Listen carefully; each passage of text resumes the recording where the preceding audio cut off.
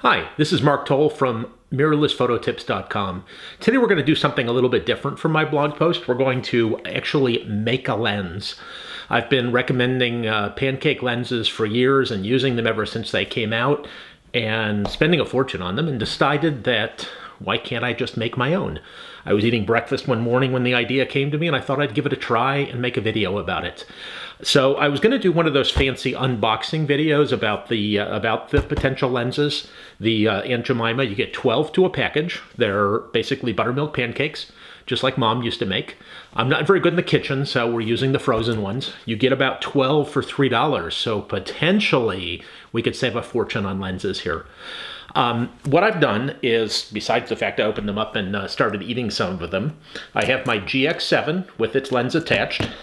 I have a Pancake, still semi-frozen. I thought it might be a little bit easier that way.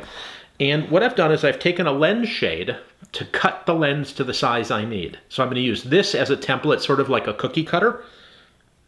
I'm going to push this down into the Pancake. And the most amazing thing happens. The Pancake fills the holder. So, and this is almost the perfect size to go on the front of the camera. So now I know what you're thinking.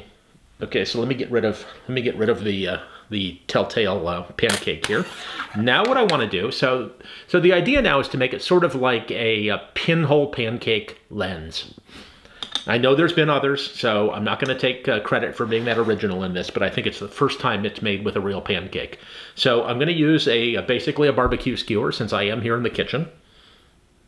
I'm not being particularly careful to be in the center here. I'm punching a very clean hole into the pancake lens, as close to the center as I can get. Okay, I'm going to take the lens off of my GX7.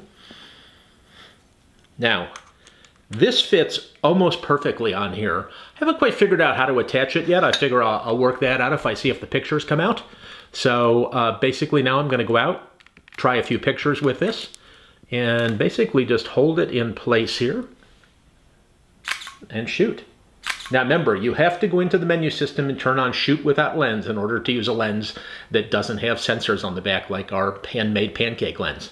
Now the beauty of this is, as we're out shooting and this defrosts and changes, we'll get different pictures, and then we can also feed it to the birds and come home and make a new one. So anyways, give this a try at home. Don't blame me if it doesn't work. Talk to you soon. Thanks for listening.